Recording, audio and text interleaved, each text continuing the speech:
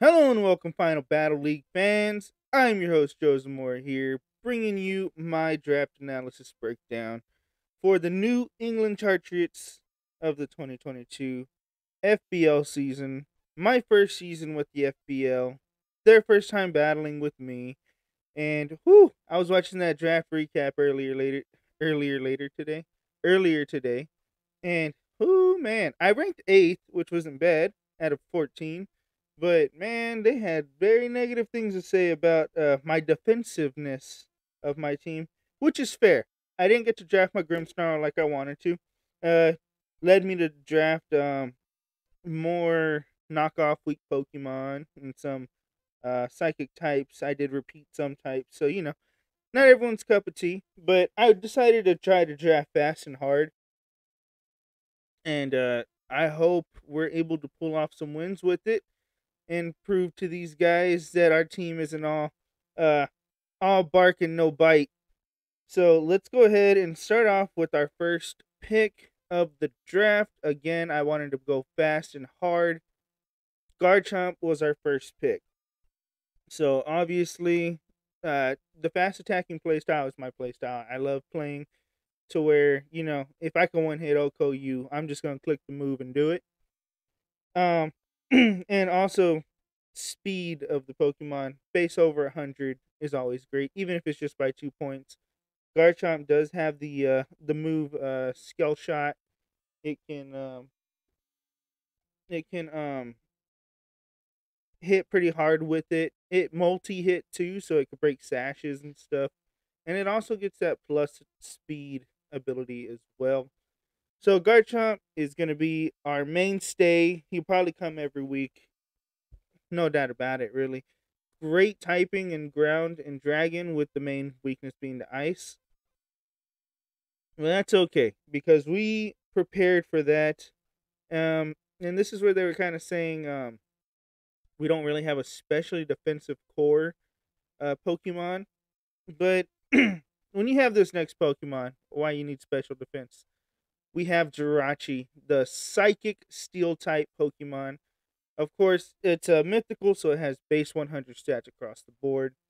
It's also part of that fun, not fun for our opponents, but my kind of play style where you just hit fast and hard. And of course, Serene Grace Iron Head flinches are also great. You can just slap a scarf on it, pretty much hit anything. But people tend to be prepared for that. So you got to go ahead and watch out for the burns, or even run a special 1 week or max defensive stealth rock. Something with Jirachi. I mean, it's gonna cover our ice weakness pretty well, even if we run offensive. Maybe we run it more defensively since we know we need that extra bulk. Time only to tell against the teams we face. And sorry if I misspelled the names. I was kind of in a rush trying to get all this started so I can get it going, because I'm sure that's not how you spell Jirachi. But yeah, it can be very defensive if I want it to be, but hyper offense is what I'm drafting for, and that's what I'm going for. So let's hit people in the mouth with that Iron Head. And that brought me to wanting to round out my core. I did, like I said, wanted Grimmsnarl. Got picked, and I was like, okay, what's a very good fairy type that can take I just said its name. Grimmsnarl's place. So I was like, you know what? I've never used Tapu Lele in a draft format before. It normally gives me problems with choice specs ability, or slapping a scarf on it and just smacking things with Moonblast and Psyshocks and stuff like that. Or also just the Life Orb set, if we can get webs up, being able to just use its fantastic move pool to just slap anything we want. Even running Modest on Scarf. You know, crazy things like that Tapu Lele can do for you, and reliably too. So I was like, you know what? I've never drafted Tapu Lele. Let's go ahead and use that fairy type. It's gonna apply pressure. It rounds out my Fire Dragon. Steel Core applies a lot of offensive pressure, and like I said, has good coverage. So if I want to, I can just mess anything up that comes in front of us. So I was like, all right, I got that core done. What do I want to go for now? So that leads us to Volcarona. Yes, there's a 4-time weakness to rock. But I mean, we have Garchomp, Jirachi. And I'm sure I was going to draft more rock defensive Pokemon along the way. So I was like, you know what? I'm not too worried about it. Let's go Volcarona. Great 80 base speed. You're obviously going to quiver dance with it at least once. At least once. And with no Dynamax in this league, you don't have to really worry about opposing weathers like Sandstream or really rain doesn't really get in your way with Volcarona because it does have great grass coverage. But mostly Sandstream to chip away at you and things like that. You ain't got to worry about unless obviously you're prepping for it, and then you can answer that easily. But Volcarona, obviously, click Quiver Dance and then click a button. Heavy duty boots most likely, just to cover for rocks. But we do have a few defoggers on the team, as they did mention, are pretty frail. But I mean, they can all at least take one hit, and then they're fast enough to fire back before getting knocked out. So I'm not too worried about rocks. Like I said, Volcarona is pretty much the only rock weak Pokemon on our team, other than our next one. But Volcarona is a great Pokemon, and I've drafted it before, wanted to draft it again. So let's go ahead and move on to the next pick that we had. We have Thunderous Therian. We've never drafted this thing before. I kind of liked the idea of it. Honestly, I was thinking a Tornadus when I drafted this. So I was expecting a Generator, not that Pokemon. But of course, you're always excited about a great fast electric Pokemon. It gets defog. It's very speedy. Volt switches all day as long as there's not a ground type on the other side. And if there's a ground type on the other side, grass coverage. One of the greatest things ever. Um, Thundurus is a great Pokemon with the great special attack stat, and also it can. I don't.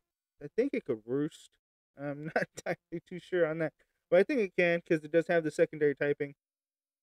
And I mean, it's just a monster. Just look at that thing. Would you want to face that thing on the other side if you didn't have something reliable to counter it? And you can't just use an electric type attack because Volt Absorb, baby. You're healing that thing for free. So we'll go ahead and see if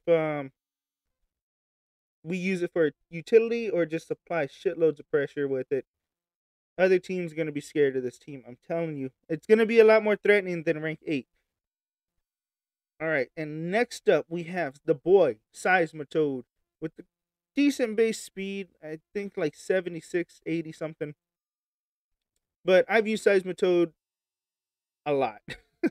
I, I think I've overdrafted this thing. I do love the move pool, versatility. You can run it physical, you can run it special.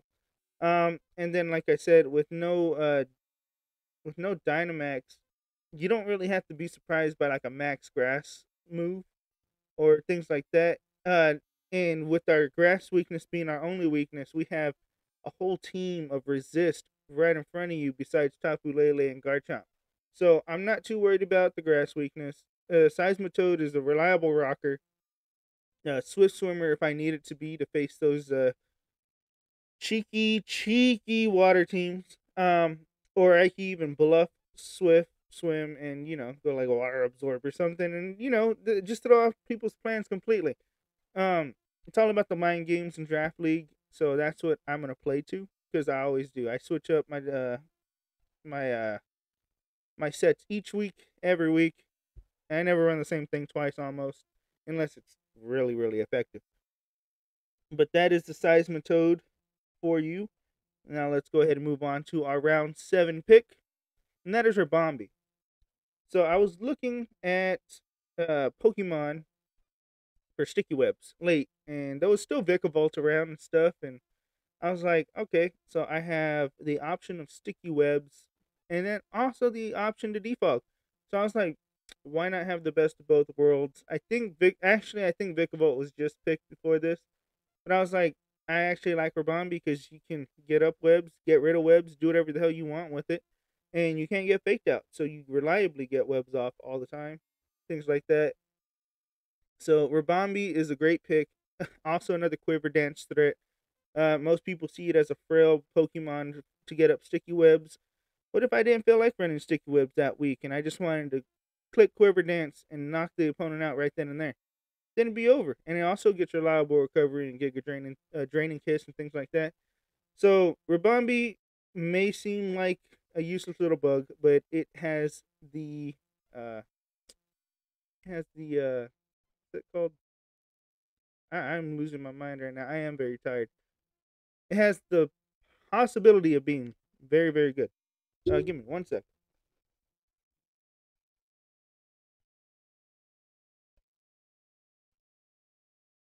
Edit that out in post. Okay. All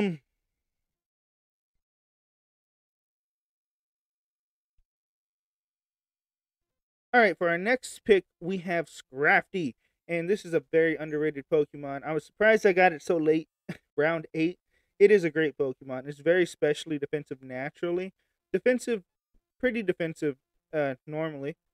Not many weaknesses. We have a fairy weakness to it, but I mean, again, we have so many Pokemon that can cover that fairy weakness. It's not even really a problem. Um, I feel like anything we'd have more of a flying type issue. But then again, we have Thunder, Jirachi, things we can cover with it. So it's not that big a deal. I do love the Scrafty pick. It is very bulky. It gets Drain Punch, so it's very reliable in its recovery. All kind of things like that. So Scrafty is going to be very good um, mid to late game if just needed to take some hits, dish some back. Uh, Choice Bandit sometimes. Even run a Dragon Dance set every now and then. Its speed is not that bad, so one Dragon Dance will boost it over the top to where it can just start smacking things with Drain Punch. Trust me, it's happened to me many of times, and I've seen it happen to a lot of people. So Scrafty, very good pick for round 8. Very good fighting dark type, so it's resistant to psychic itself. And there's just so much this Pokemon can do, and I can't wait to show people what it can do. And this is also the first time I'm drafting it, so it's gonna be exciting for me and Scrafty. And then next up, we have the boy himself, my first ever shiny, Wheezing Cantonian. And the things I could tell you about this mon, you should already know. It's a physical wall. It's got levitate, so unless you got mold breaker, you ain't breaking this thing very easily. And even if you did have mold breaker, I could run neutralizing gas. I do believe normal Weezing gets that, and then you don't have mold breaker anymore. You might be able to hit me with the earthquake, but it ain't gonna hurt as bad. I could run air balloon. You know, do whatever I want with it. Um, Weezing K is a great Pokemon. You can run Shuckaberry. Crazy things like that. Then it could get off a Will-O-Wisp. It could defog. It could get off T-Spikes if it wants to. It could toxic your team. And ain't nothing you can do about it because Weezing's just a threat like that. So, Weezing, great Pokemon. Great physically, defensively. And I promise it's coming to a lot of games. I just give that away right now. All right, so let's go ahead and move on to our second to final pick. I thought this was our final pick because I didn't calculate points right. Weezing was a swap from the Slow King, no, the Slow Bro Galarian that I picked. Too many psychic types, so I went ahead swapped it to Weezing K. Thank you, CC, for pointing that out. So I did want a poison type, and then Weezing was perfect. I mean, it was doing basically what I wanted it to do, a physically defensive poison type, and then it doesn't hurt to get that boost of being resistant to ground. And then the next up we have Cray Dilly Dilly Dilly. Oh, one of my favorite Pokemon. Was actually on my first ever draft team, and it's a special wall, and it could just set up so easily with stockpiles, and you can get free health with swallows, and you can even get toxic leech seed. Everything protects. Anything you want to do with this thing to just be annoying, you can do it. And don't mention, if you get hit by a water type move with this thing, its special attack just goes up, and it already has a ridiculous special attack stat of like 109. So you just want to boost me so I can Giga Drain you back? Do it. I am waiting for you. I'm waiting for that hit. Um, it just it's a cheap special tank, and that was the best part about it. And it could apply a lot of passive damage, like I said, with the leech seed and the toxics and stuff like that. So it's gonna apply pressure. It's very tanky, very defensive, and it's gonna make people not want to try to attack this thing with the water type move. And then lastly, but not leastly, the unexpected pick of the draft actually wasn't Glaceon. It was Sudowoodo, but I quickly made the switch for that because I was just like, why did I pick another rock type? So I went Glaceon just to a typing I did not have. It is very specially defensive as well. Not that Icing is the best defensive type, but it can tank certain hits. And Glaceon is actually surprisingly speedy and has a great special attack stat, so it could fire hits back. So, not much more on that. Glaceon was an accidental pickup, but not a bad pickup by any means. But all right, guys, let me know what you think. Do you think this is a number 8 out of 14?